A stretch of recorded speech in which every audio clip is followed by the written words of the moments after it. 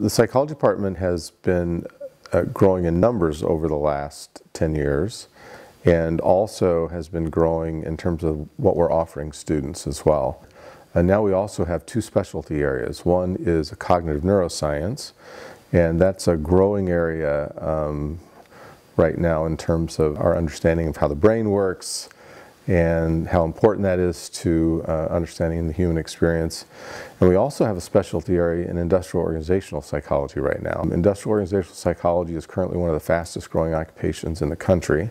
So all of us are very committed to both our disciplines as well as helping students achieve in those areas. The psychology department currently offers one of the most popular majors on campus. We're providing students with an opportunity to have minors and concentrations in fields that previously weren't taught, or at least not at the same depth, at Manchester University and through the psychology faculty.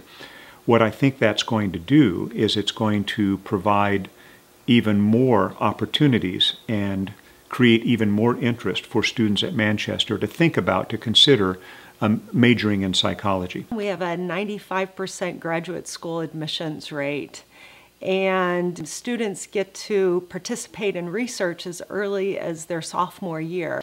We work closely with our graduates, help them sort out jobs, and they do get jobs in mental health and business and education. Many of our students have some sort of extra research experience, so we have students who work in my lab and learn how to run subjects and analyze data, come up with important testable hypotheses. They're getting experience with real neuroscientific techniques, and then they can go to grad school and say they know how to run subjects, analyze data, and go to conferences. Now I have students who are graduating from master's programs and getting into PhD programs and getting their first publication, and to have been part of that journey to turn them on to something in psychology like my previous professors have done for me.